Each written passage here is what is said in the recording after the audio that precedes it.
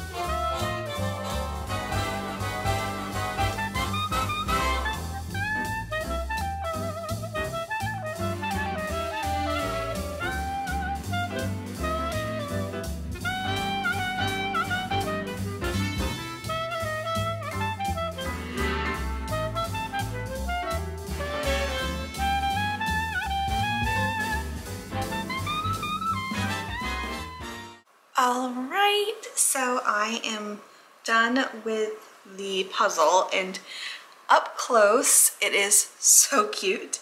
And it's funny when you're doing it because the coloring is not super bright, you know, it's an old puzzle and the printing I'm sure was a lot different back then. But when it's all together, it's definitely more vibrant than I was expecting, and it's really cute with all the little puppies. There's, it looks like 4 different puppies, and it just was fun. As you can see, and I'm sure you saw while I was doing it, that there are some interlocking pieces, but there's also areas like this where it's not.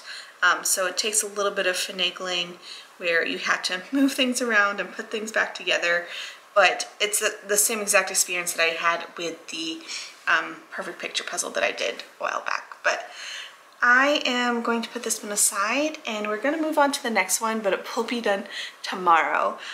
Well, it'll be in just a second for you, but for me it's going to be tomorrow just because it's later at night. But all right, let's just get into the next one.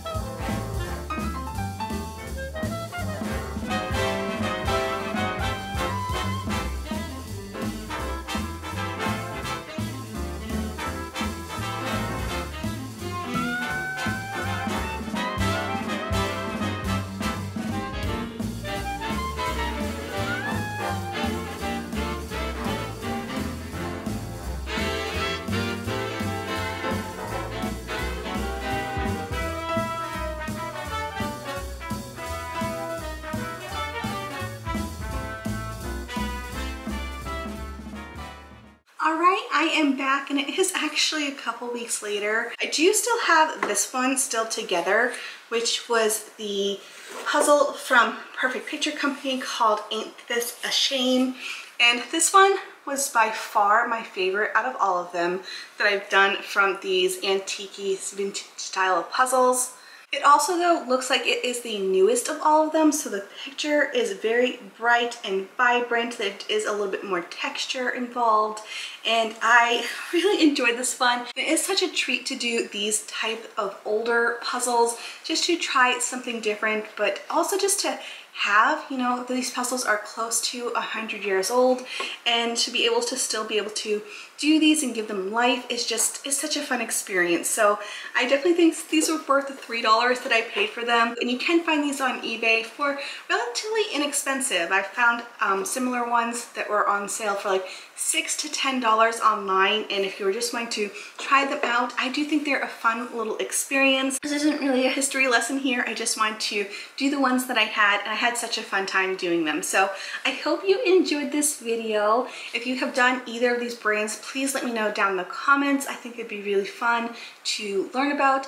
Or if you have other brands that are similar, older puzzle brands that you think I should be on the hunt for or keep an eye out for, please let me know. I do also have a couple vintage Springboks. They're not as old as these. Those are from the 60s, but I think would be fun to do as well. So let me know if you'd be interested in that. Anyways, I hope you all have a fantastic day. Stay tuned for more videos to come, and I'll see you guys in the next video. Bye guys.